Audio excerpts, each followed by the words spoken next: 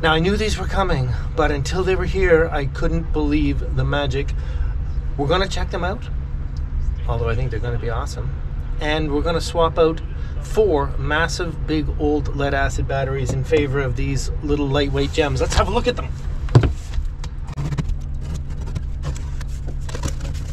Some lovely documentation. The post bolts.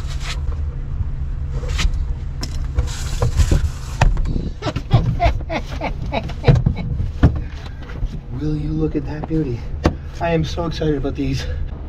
Now, there are lots of reasons you might consider going to a LiTime lithium iron phosphate battery, and the reasons are numerous. They're much lighter, they're much higher energy density, they're zero maintenance, they have a lot of duty cycles, and we'll get into all the specs in a little while.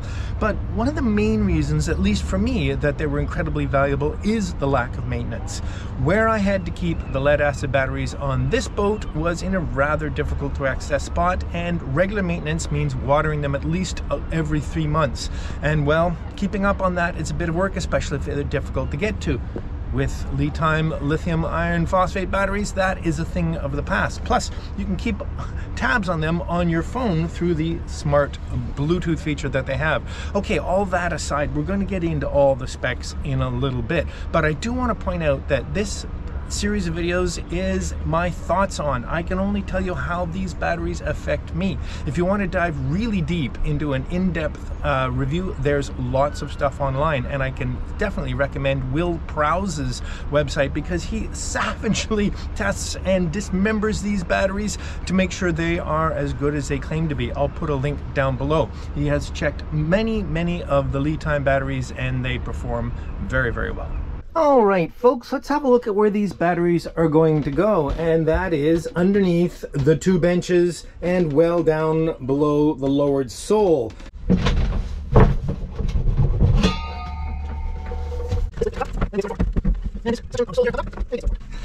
Just barely fits there. Okay, there's my little friends. There we go. Whew. Okay. There we go. Whoa.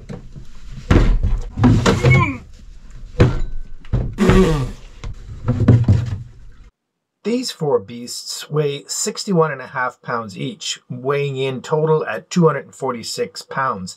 That's pretty heavy. Now, if we're generous, we could credit them with a 230 amp hour capacity. Times 4, that would be 920 amp hours. However, they're only 6 volts, so we have to divide that by 2, giving them 460 amp hours, effectively exactly the same as these 2 lithium iron phosphate batteries from LiTime, which are only 45 pounds apiece, giving a total of 90, almost a quarter of the total weight. Oh wait, you can only draw down lead acid batteries to 50%, which means all 4 of those red batteries are equivalent to just 1 of these. Now, getting back to how they're going to affect my life, I need batteries to give me on the boat at least 2 or 3 days of energy autonomy off-grid, so to speak. Now, the boat will have solar, and the boat is driven now and then, but with shady days and wanting to stay somewhere really nice for a while, I need power, and I need enough power to run the lights, but that's a low load. The refrigeration, a higher load, and because I work on my boats all the time, I need to run power tools. So what I'm going to do for this test for these batteries now is basically go off-grid right here in the marina after these batteries are installed, and see how long we can carry on doing everyday activities, including some heat at night, without having to recharge. Keep in mind, this is twice the capacity I had with that fleet of lead acid batteries before. All right.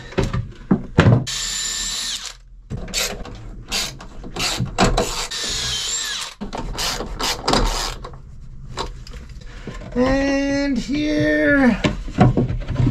Oh, yeah.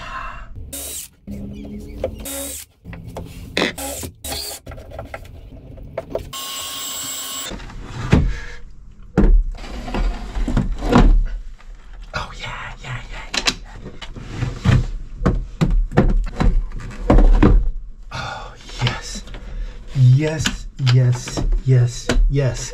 Of course, this is a dry fit, but I want to get the cables on and get some charge onto these things.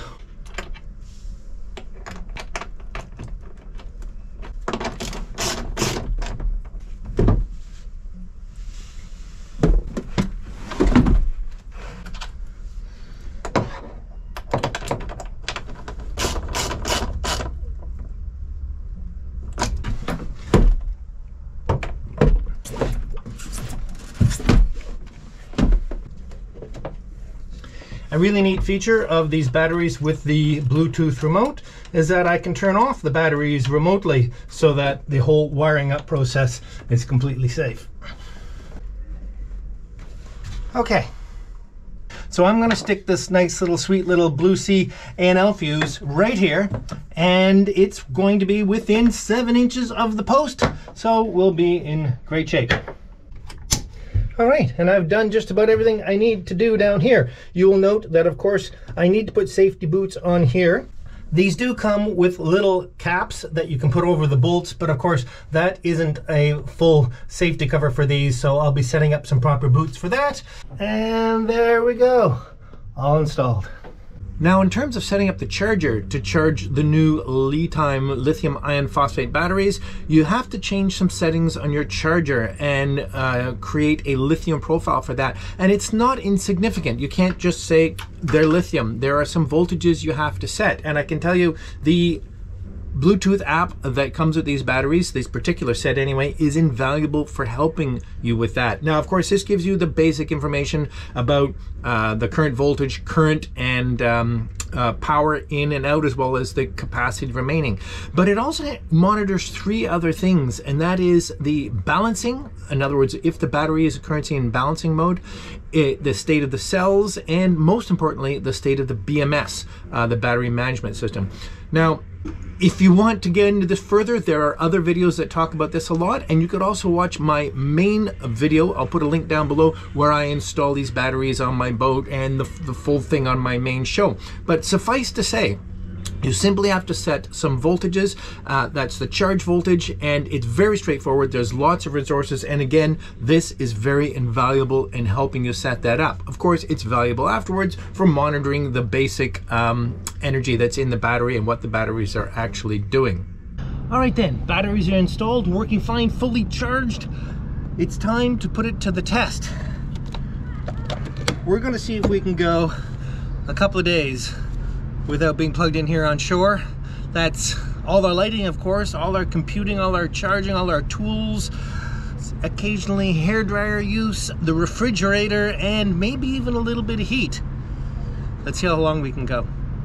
This beautiful LiTime beast is a 12.8 volt battery with a massive capacity of 230 amp hours. It has a 200 amp continuous discharge or charge capacity. However, you should charge it at somewhat less than that. It's rated for 1,000 amps for 1 second, basically a surge protection, and it weighs in at a scant 46 pounds or 21 kilograms. It also features IP65 water and dust ingress protection. The battery has a host of impressive features. First amongst, at least for me, is the smart Bluetooth 5.0, and it is so fantastic to be able to monitor the battery on your phone. It's rated 6,000 cycles at an 80% depth of discharge, which seems very reasonable. It's 19.2 inches by 6.69 inches by 9.45 inches in size. It has a 200 amp BMS, although it's suggested to charge it at 46 amps. It has over 20 safety protocols, including the very important low temperature. Well, we're coming into our 3rd day off-grid, living solely off the LiTime batteries, and they've performed flawlessly, powering all the energy we've normally needed, including some tools, and at night we even have a heated mattress pad. So it has definitely done all the things I asked of it and more. They're lovely, lovely batteries. We love them. We hope you'd love them too. And if that's the case and you'd like to try some, in fact, I can extend to you a coupon code Peter, just my name, and it applies to any batteries in the LiTime line. So if you're interested in trying some of these or some of the other super products that they have, use that coupon code and you'll be in good shape. Anyway, we love them. as I said, I'd hope you'd love them too.